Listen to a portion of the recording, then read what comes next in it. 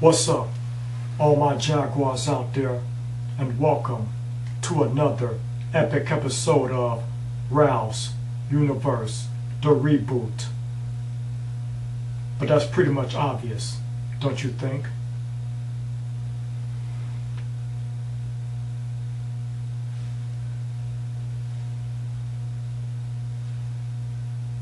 Let's do it. Alright, Jaguars, I know that you all want me to review another epic episode of Catfish, the TV show for the 3rd season, and I really want to review it for you all. And you know that I want to. You know that I'm excited and amped for this season. But for the past few weeks, there has not been a new episode of Catfish, the TV show, for the 3rd season. What's going on? That's a damn good question. I'm also wondering what the F is going on. If this show is on a break/hiatus, then I gotta say, this is a long-ass break. Because it really feels like forever that Neve and Max have been on this quote-unquote break, if we're calling it that. Now, if Catfish, the TV show, is not coming out with a new episode anytime soon, then we'll just have to move on to the next big news that's currently going on. But rest assured, I will do some checking and see if I can shed some light on this situation and find out what's going on with our quote-unquote online PI team, Neve and Max. I hope this show does come back soon to its regular time slot of Wednesday night, 10 p.m. on MTV. If not, then the 5th season of Teen Mom 2 will be filling that spot for the time being.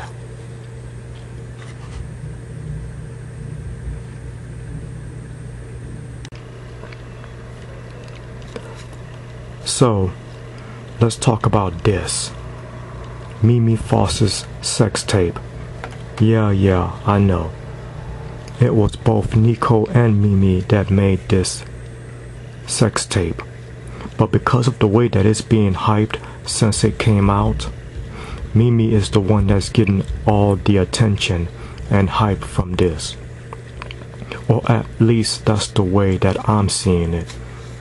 As you all may already know, I am currently watching the 3rd season of Love and Hip Hop Atlanta for the 3rd season, and OMG, it is an epic season. Probably more epic than the first 2 seasons of Love and Hip Hop in the A.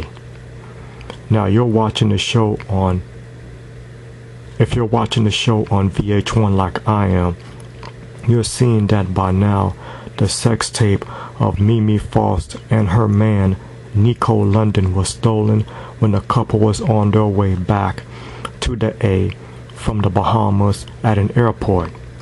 Then Media Takeout, the #1 blog site in the world, were the first company to get a copy of Mimi's sex tape. Then the sex tape came out. OMG.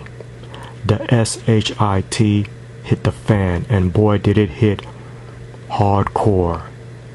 I'm telling you, Jaguars, ever since her sex tape came out, Mimi has been getting a lot of heat, not just in the A, but in the whole effing world. And people left and right have really been coming down hard on Mimi. But of course, like Nico suggested, Mimi decided instead of letting the tape run around for free, she should capitalize on it by signing a contract with an adult porn industry so that she would get a huge cut of the profits. Just before the sex tape came out. And now Mimi is getting offers left, right, and all over. Heck, even Benzino, head of Hip Hop Weekly, wanted to put Mimi on the cover of his magazine. And Benzino did. And you know this really benefited the magazine a lot. Now Jaguars and fans of hip hop, let's get to the point. What I really want to discuss in this episode of the Reboot is the aftermath and hardcore effects of Mimi's sex tape being released for the whole effing world. Not just the hip hop community, but the whole effing world to see. You all know that all of the haters and critics are making comments and taking verbal jabs at Mimi Faust on the social media.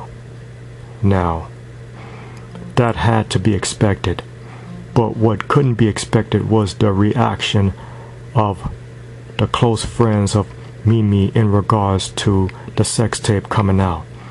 Now, I understand that they're all shell-shocked by this, because I was too when I heard about Mimi's sex tape. It's okay to be shocked. Like I mentioned before in this, various people all over, got something to say about Mimi's sex tape. I have watched their videos here on YouTube and heard what most of them had to say. And for some of them, I really can't believe what they're saying about Mimi. I picked out a few of them, and I would like to comment on these critics. I'll start with some well-known celebs and figures in hip-hop.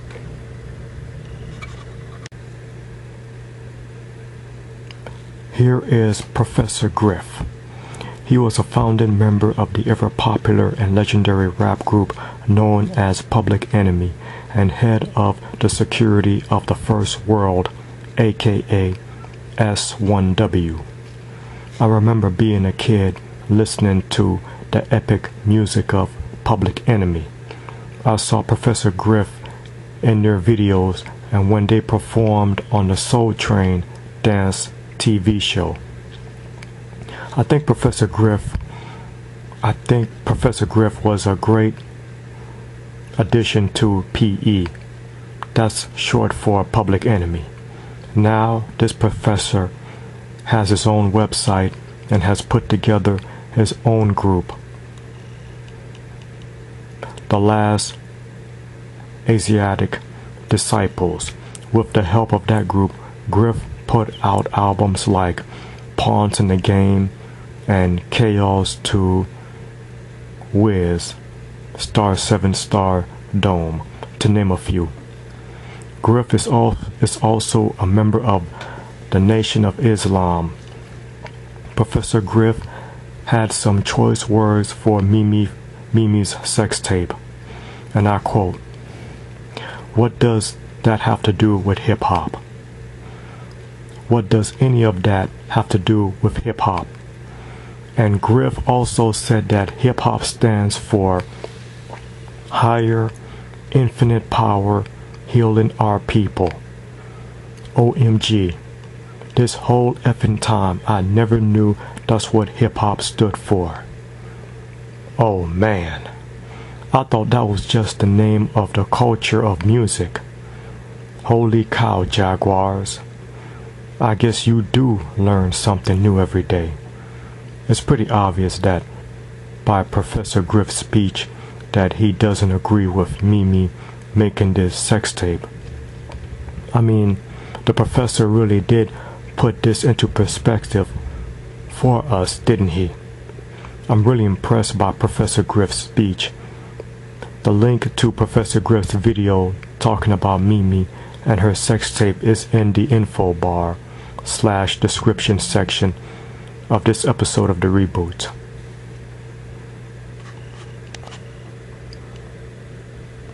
And so will the links to the other videos that I have watched here on YouTube of people talking about Mimi and her sex tape.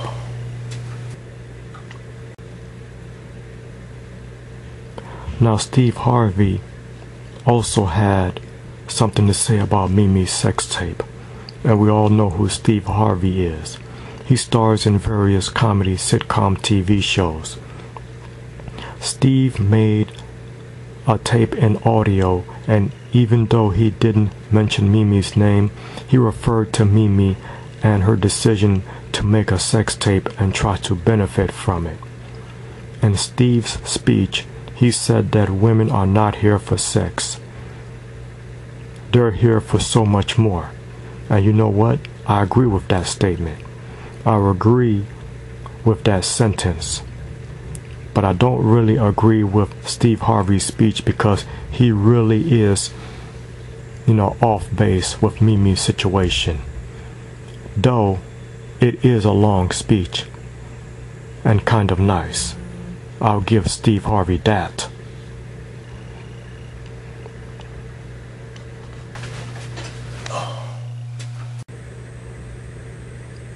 Another hip-hop artist that's on the show, Love and Hip Hop Atlanta, Young Jock, had good stuff to say about Mimi's sex tape.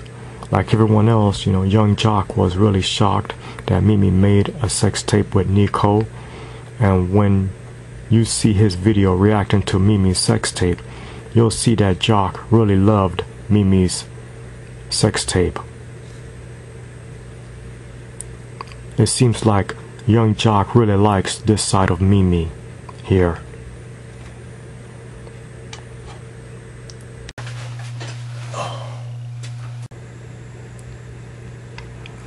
Here is Benzino. He did an interview with Vlad TV and gave his thoughts on Mimi and Nico's sex tape. Benzino compared this to a preview of a movie and gave it a real high rating. And Benzino also said that he could have picked up some pointers from Mimi's sex tape. Wow. Okay. Very good opinion.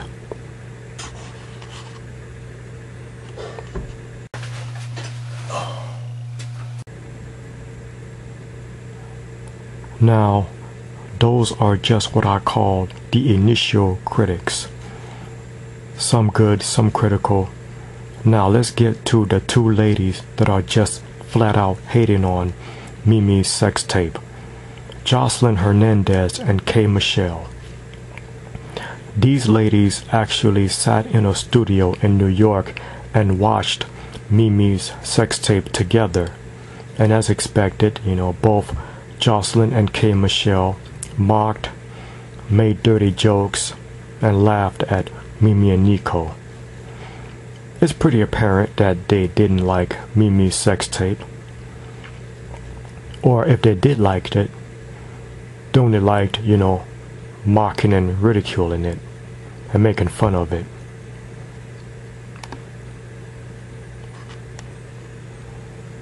Which is not really surprising because Mimi has, beef with these two ladies and vice versa. So it's really no surprise here, about the reaction of Jocelyn and K. Michelle's, reaction to Mimi's sex tape.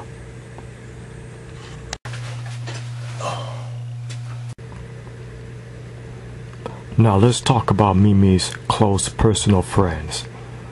And the three that I have chosen are Rashida, Erica Dixon, and Arian Davis. Now these ladies right here are real close to Mimi. From what I've seen on the show,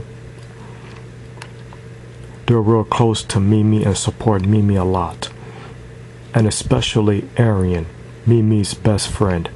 And even though it wasn't mentioned on any of the seasons of this show, I get the feeling that Arian is like Mimi's BFF since she's known Mimi for a long time. Now, best friends are supposed to support each other and never doubt each other no matter what. And they're certainly not supposed to ever judge or pass judgment on each other. Well, if that's the case, then I'm most definitely disappointed in these three ladies right here. When Mimi's sex tape came out, I knew that Rashida, Erica, and Arian would be shell-shocked, hardcore, and they were. All three of them were. Erica and Arian watched the tape together and they were stunned. Erica was really pissed off after watching that sex tape of Mimi. And when I say pissed off, I really do mean pissed off, Jaguars. Erica had, anger obviously running through her whole body. And on top of all that, the girl had tears coming out of her eyes. Damn. And Arian just had no words. I expected that kind of reaction. But what I didn't expect was these ladies would actually doubt Mimi and judge her and come down on Mimi. What the F is that all about? And Mimi told Rashida, Erica, and Arian that she had nothing to do with the tape coming out, and Rashida, Erica, and Arian didn't believe Mimi. They actually thought that Mimi planned this. What the F? Are you SHITing me on this? You mean to tell me that all three of these ladies have known Mimi for a real long time, and now just because they see something shocking that Mimi did, they are going to doubt Mimi's word? Are you really SHITing me? Come on now. This is supposed to be your best friend here, and you're doubting her word? I have to ask, what kind of friends are these ladies? What kind? Mimi was very disappointed in Rashida, Erica, and Arian, and rightfully so, and I'm disappointed in these ladies as well. Friends are supposed to stick by each other no matter what happens, even though shocking things come out, like a sex tape. They're shocked, understandable. They're disappointed, understandable. They're mad, also understandable. At least that's the way that I see it. But what I don't find understanding is these so-called friends passing judgment, ridiculing, and coming down on Mimi when she needs her support the most at a time like this. Especially a time like this when Mimi's dad just passed away. Not really a time for Mimi to deal with the aftermath of her sex tape coming out. But all three of these ladies, Arian should really feel bad because Mimi's best friend, and this is the time when Mimi needs Arian, but instead Arian is coming down on Mimi for the sex tape. Jeez.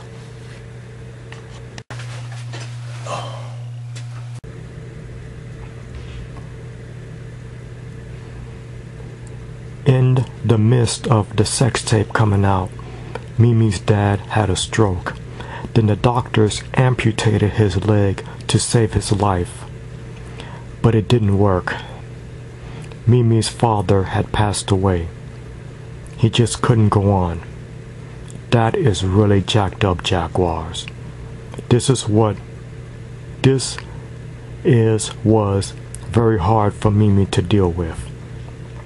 All of this SHIT coming at her, her father just passing away, and the whole world is asking her about the sex tape. Most of the people didn't even care that Mimi just lost her father.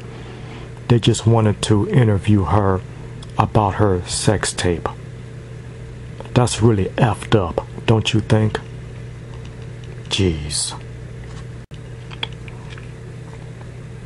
And then if that wasn't enough, when Mimi was doing a radio interview about all of the stuff that was happening to her, Stevie J said stuff, mean to Mimi, and sent her a mean text simply because he was upset about the sex tape.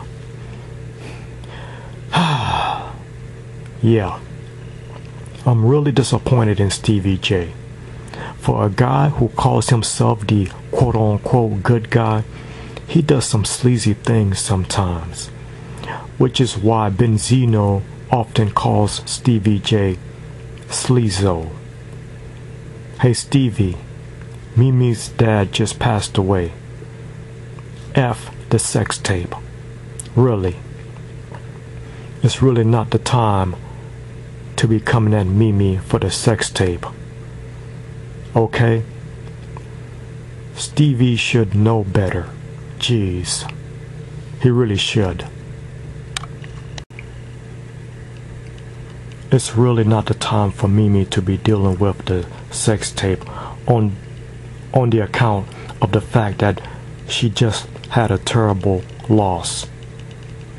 And throughout this whole thing, Mimi actually felt that the only people that are on her side are Nico and her daughter. And it's very natural for her to feel that way because of the way that everyone else is acting.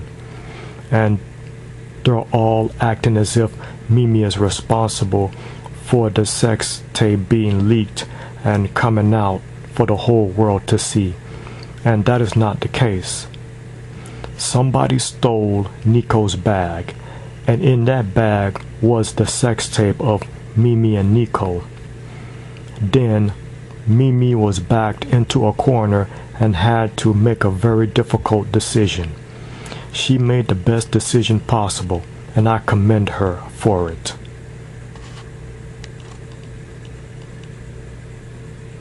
Mimi, I'm really sorry that your dad passed away. My heart goes out to you and your family.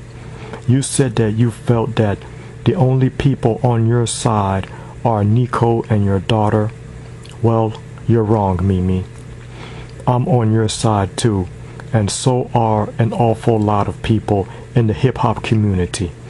You have my support, and you have the support of a lot of people. No one is in any position to judge you. Heck, no one is in any position to judge anybody. Everyone has a past, even me. Everyone has skeletons in their closet, even me. Benzino made sex tape of himself and Carly Red. We all know that. And Stevie J made an awful lot of sex tapes. You Google his name, you know what's going to pop up. I will keep it real though. When I found out about your sex tape, Mimi, I really was shell-shocked and disappointed. But now, I am inspired by your strength, Mimi. You're a very inspirational woman that has put love and hip-hop Atlanta on the map. So, don't break down, Mimi. Keep your head up. A lot of people are cheering for you. And I'm most definitely one of the ones that's cheering for you.